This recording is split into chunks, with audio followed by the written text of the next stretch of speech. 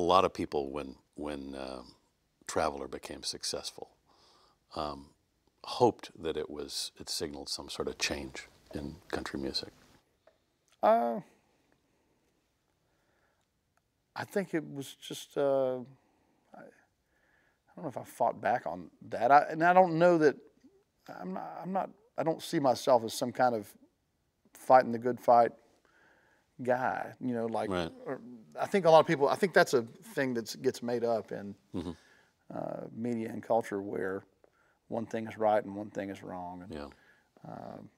But, you know, I always feel like if you don't like one kind of music or the other, it's just not for you. Obviously, there's lots of people who like other kinds of music, even within the realm of what we call country today. So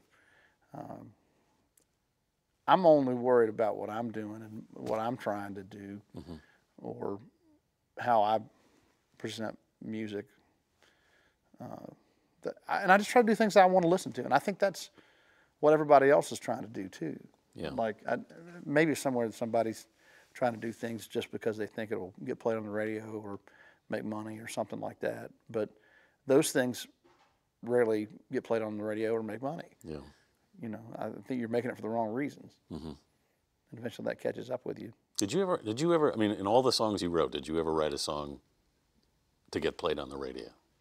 To get played on the radio? Well, I mean, when you're a songwriter, that's part of your job, is to write those songs. And so you know how they're made.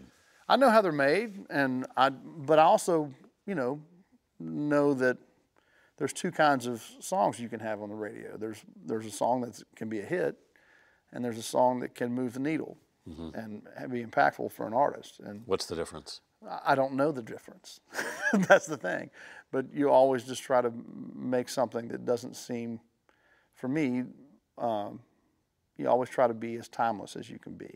I think timeless is a word that you try to inject into music that sometimes in the short, maybe it sounds like I'm not knocking songs that are hits for the sake of being hits. We need the hits for the sake of being hits. Yeah.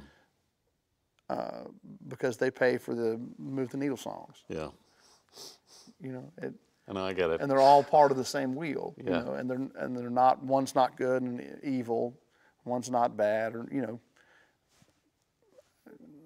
Everybody likes to listen to a song just because it's fun. Nobody wants to sit around and listen to, I really have to analyze these lyric songs all the time.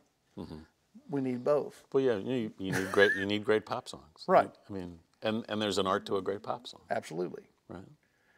If there wasn't, everybody'd be doing it. Right. Right. And you know how hard it is to do it. It's extremely hard to write a hit song, and anybody that thinks it's easy just hasn't done it. And it pays well enough, they'd be doing it if they could. Yes, they would. And there's a lot of people who've tried. That's what I'm saying.